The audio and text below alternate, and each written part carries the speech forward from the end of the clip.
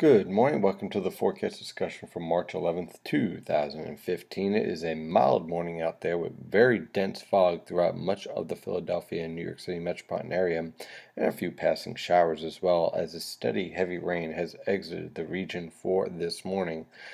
Looking at temperatures in the upper 30s over the far northern interior, lower to mid 40s in the New York City metropolitan area, and mid to upper 40s in the Philadelphia metropolitan area, as mild air streams into the region.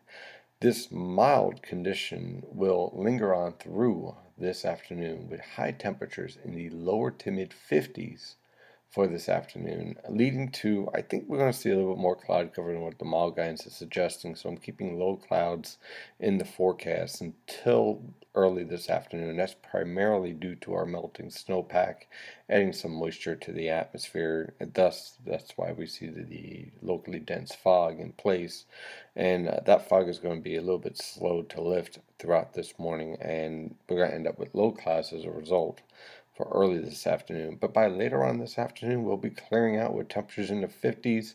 This evening will be rather comfortable with temperatures falling into the 40s with clear skies and high pressure taking control. On the radar, we could see showers moving through the region. Again, they're becoming widely scattered at this point.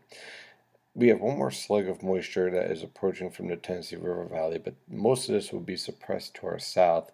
But again, keeping a threat of showers in the forecast until early this afternoon before everything clears out. For the rest of this afternoon, the evening rush hour will be dry with clearing skies and temperatures rather comfortable. When we take a look at the latest infrared satellite picture, you can see our low pressure system streaming right along our cold front. Now this is associated with the subtropical jet stream, and we have the polar jet stream, and well to the north we have the Arctic jet stream. The Arctic jet stream will have no influence on our weather pattern whatsoever over the next 7 days. However, this polar jet stream with the series of cold fronts will be a pesky problem as we move on through this weekend, which looks like to be a complete washout with periods of moderate to heavy rain on Saturday and into Sunday. So let's take a look at our latest model guidance from the Penn State UL website. I'm going to use the European model guidance for today. And again, for today, we have showers lingering into the early afternoon and clearing skies this evening. Temperatures rising into the lower to mid 50s. For tomorrow, high pressure in control. Low temperatures are in the lower to mid 30s over the interior, mid to upper 30s along the coast. High temperatures tomorrow pretty much where they should be for this time of year, in the mid to upper 40s for highs. We could see a few 50-degree temperatures in the Philadelphia metropolitan area. Those will be isolated though. For the most part, we're dealing with temperatures between 47 and 49 degrees. Now things get interesting on Friday. Clouds will increase as high pressure shifts to the east of the region.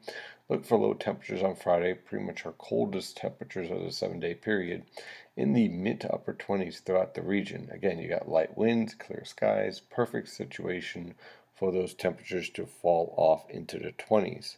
But by the afternoon, with a southerly wind, those temperatures will rebound into the mid to upper 40s, possibly even a few lower 50s mixed in there in your urban locations.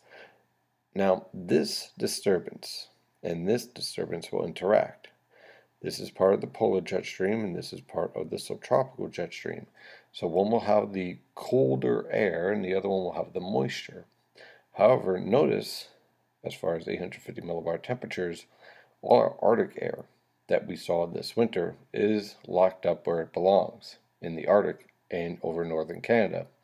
Meanwhile, we're dealing with a modified Pacific air mass, and you can already see we're above freezing at 850 millibars with this setup evolving for Friday evening.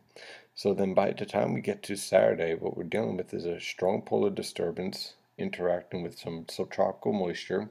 So we have a low pressure system lifting up to the Great Lakes. At the very start of this precipitation on Friday night, there could be a little bit of sleet mixed in. No accumulation, but don't be surprised if you hear a ping here and there at the very start of this precipitation. However, this is primarily a rain event for Saturday and for Sunday, with some very heavy rainfall, and I'm concerned about two factors. One, locally dense fog, because our snowpack, especially over the interior, will be rapidly melting. And the other factor here, because of the frozen ground and because of the snowpack in place, there will be a threat for localized flash flooding and urban flooding with this heavy rainfall. So please use some caution and just be aware, don't drive into roadways that are submerged. It is typically a bad idea. By the time we get to Sunday evening, we'll have skies starting to clear out. Temperatures for this weekend range from the mid to upper 30s over the interior, upper 30s to lower 40s along the coast. For low temperatures, high temperatures, raw and ugly out there, basically in the mid to upper 40s over the interior and upper 40s to lower 50s along the coast. A raw, wet, ugly weekend on the way.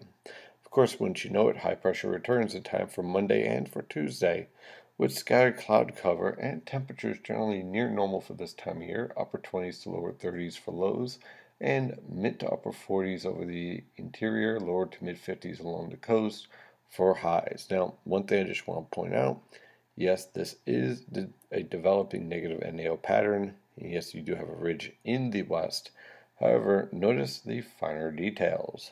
When we take a look at the 850 millibar temperatures, all your Arctic air is locked up in the Arctic and also in northern Canada, especially around the Hudson Bay.